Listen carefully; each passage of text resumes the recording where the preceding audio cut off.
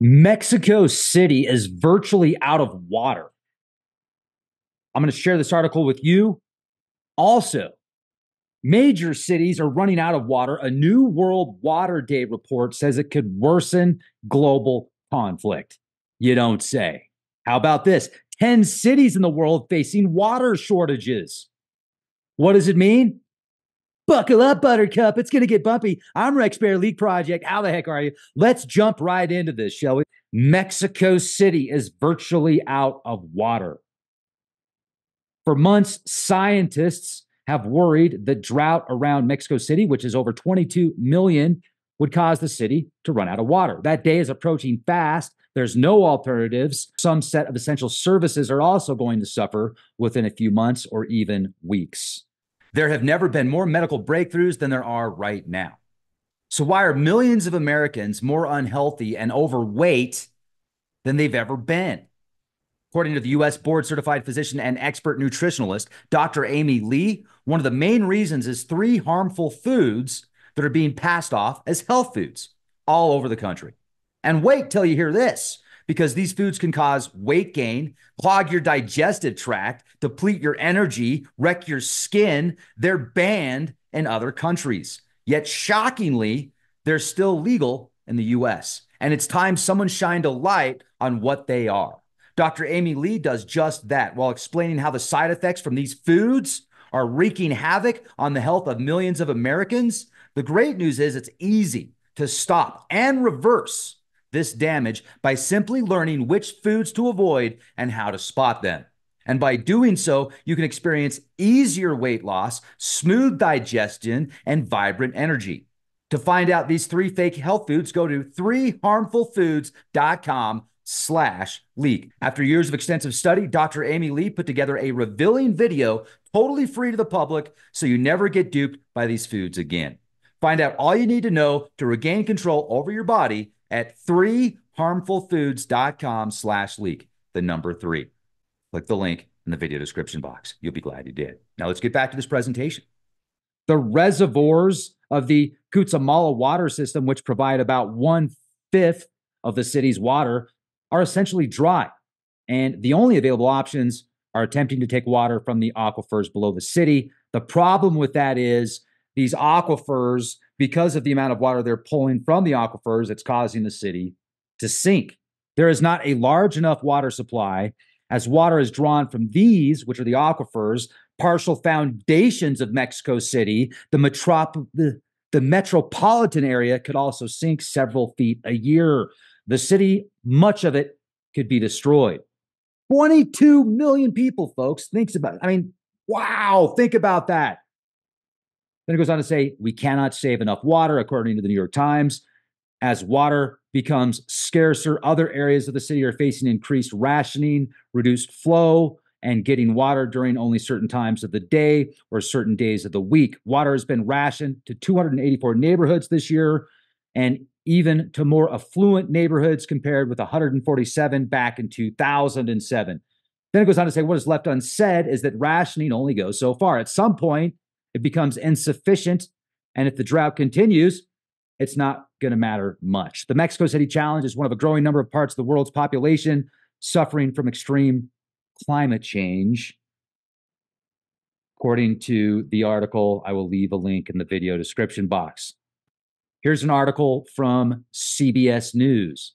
Major cities are running out of water. A new World Water Day report says it could worsen global conflict. Now, March 22nd is the World Water Day, last month.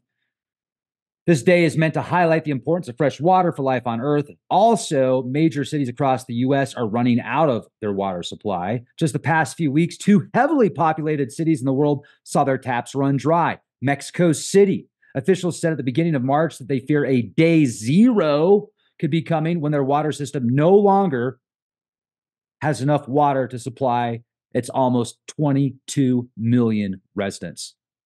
That day could be here as soon as June 26th and last until September. What do you think about that? I mean, I remember what it was like in Texas when they were having gas shortages at the pump. Imagine water shortages in a city as big as Mexico City. Many people have already gone days, if not weeks, without running water in their houses. CBS News contributor says it's a problem also being felt in Johannesburg, the largest city in South Africa. Thousands of people have been lining up for whatever water they can get as extreme heat shrinks their reservoirs. Decades of neglect have allowed infrastructure to crumble. Local officials have said that if conservation efforts are not escalated soon, they could face a total collapse of the water system. Sicily is also facing diminishing water supplies. There's no water. Rosaria, a resident of Agrigento, told Reuters. Another local, Antonio, told the outlet that it was a long-standing issue.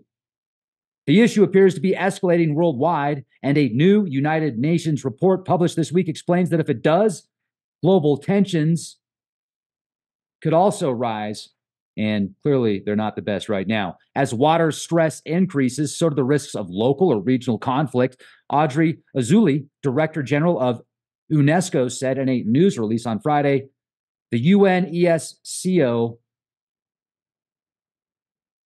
message is clear. If we want to preserve peace, we must act swiftly, not only to safeguard water resources, but also to enhance regional and global cooperation in the area.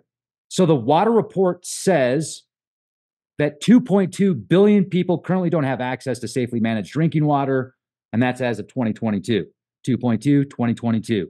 That's half, approximately, well, it's about a third of the global population.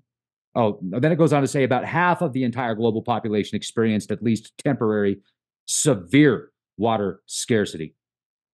That's insane. Global temperatures continue to increase. This is expected to get hotter. Climate change isn't the only factor. Freshwater consumption has been growing by just under 1% every year, agriculture accounting for about 70% of freshwater withdrawals, and industrial and domestic uses accounting for 20 and 10%, respectively. So the UN has a set of targets to ensure that water remains available. Those targets by 2030, there should be, among other things, universal and equitable access to safe and affordable drinking water. I agree with that 100%. I hope you get there the right way. From Symmetrics.com, 10 cities in the world facing water shortages. Sao Paulo, Brazil. The drought there has left the reservoir systems dangerously depleted in South America's largest city. The Cantareira Reservoir is down 7.1% of its capacity. It could dry up in July if rainfall doesn't increase. San Diego, spending billions on alternative sources of fresh water, including desalination and wastewater recycling. Remember last year I shared with you the new bill updated in California to allow water to go from the toilet to the sink. I mean, not exactly like that, but anyway, well, I'll share that with you in a future podcast. They're spending billions on alternative fresh water. They import 85% of their water supply. Las Vegas, Lake Mead, America's largest reservoir, has been drained by 4 trillion gallons, fallen to record low levels. 4 trillion gallons, 4 trillion gallons gone. San Antonio, I used to live in San Antonio, tied with San Jose, Lincoln, Miami for their highest water vulnerability in the nation. And this is according to the 2012 University of Florida study. Beijing, in 2013, Beijing's annual water consumption reached 950 billion gallons, but only 554 billion gallons were locally available. New Delhi, 1,100 million gallons a day, and that's outstripping their 800 million gallons per day available. And it's expected to grow 36 million by 2030. Mexico City, 22 million people in Mexico City. Significant challenges providing clean water to its population, and inefficient water infrastructure loses 40% of its water before it even reaches its destination, like the house or wherever the water is going to. Depleted aquifers are causing the ground to sink. I'm going to share that with you in a minute. Cairo, so 85% of Egypt's water, while pollution of the Nile River and a desert climate is making water accessibility difficult, farms use up to 85% of the water in Egypt. Tokyo, limited freshwater resources. harvesting to supply its. Tokyo depends on rainwater to supply its 36 million residents with water. Istanbul, 13 million. It has shrunk dramatically. The water reservoirs out there, 22% of capacity. And that's of July 2014, 10 years ago. This is interesting. Remember reading this last year, New York Times. Arizona has determined that there's not enough groundwater for all the housing construction that has already been approved in the Phoenix area. And it will stop developers from building some new subdivisions. This is a sign of looming troubles in the West and other places when overuse and drought and climate change are straining the city's water supplies.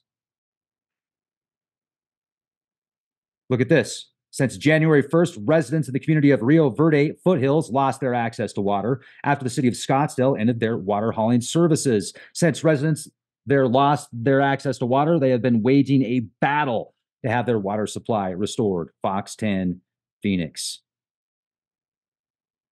So we've got a Tier 2A shortage in Arizona, meaning a reduction of 592,000 acre-feet of the Colorado River water supply.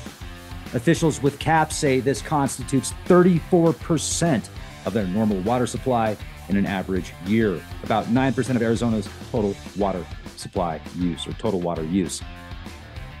Wow. Water.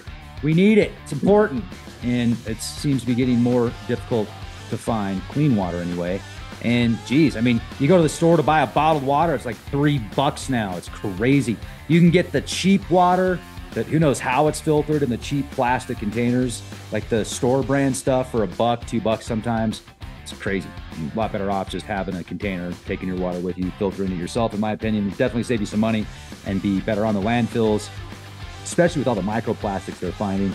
I just read an article that they found microplastics in people's testes. Halo! That doesn't sound cool. So thanks for watching. I hope you have a beautiful day. Check us out on Patreon. Uploaded 2 podcasts today on Patreon that are exclusives.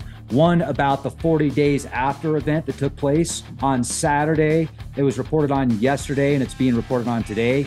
You can watch that on Patreon. I've also got a few other exclusive topics we're discussing there. And I just did an interview with Indigo Angel. We talk about some pretty cool stuff that is available on the Patreon page. So have a beautiful day. Hit the bell, be well, and be the change you want to see. I'm Rex Band. Big project. No.